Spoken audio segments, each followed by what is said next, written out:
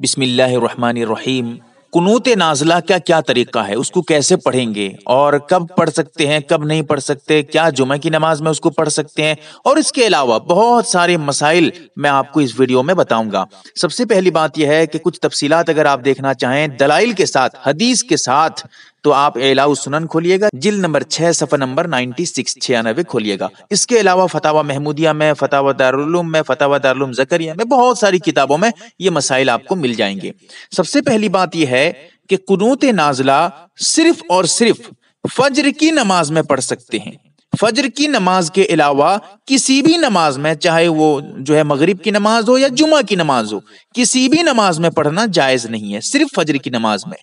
فجر کی نماز میں جو پڑھیں گے اس کا طریقہ یہ ہے کہ پہلی رکعت میں نہیں پڑھیں گے، دوسری رکعت میں پڑھیں گے، اور دوسری رکعت میں جو پڑھیں گے رکوع کرنے کے بعد، دوسری رکعت میں جب رکوع کر لیں گے پھر اس کے بعد کھڑے ہو جائیں گے رکوع سے، اس کے بعد قنوت نازلہ پڑھیں گے۔ امام صاحب زور زور سے پڑھیں گے، مقتدی خاموش رہیں گے، اور آمین آہستہ آہستہ کہیں گے، زور سے نہیں، جیسے آمین عام طور پہ آہستہ کہتے ہیں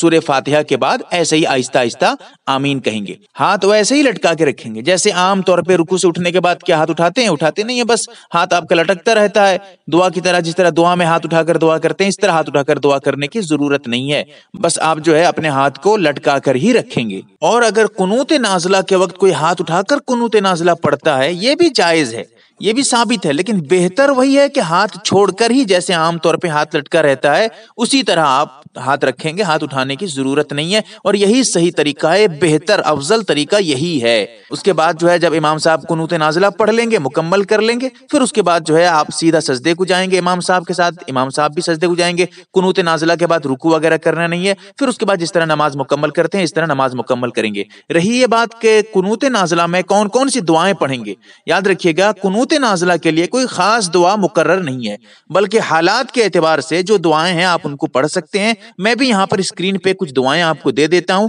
آپ ان دعاؤں کو بھی آپ یاد کر لیجئے گا، آپ ان کو وہاں پر بھی پڑھ سکتے ہیں، یاد کر کے آپ اس کے علاوہ اور بھی جو دعائیں آپ کو یاد ہیں مسلمانوں کی حفاظت کے لیے، غیر مسلموں کے ظلم و ستم سے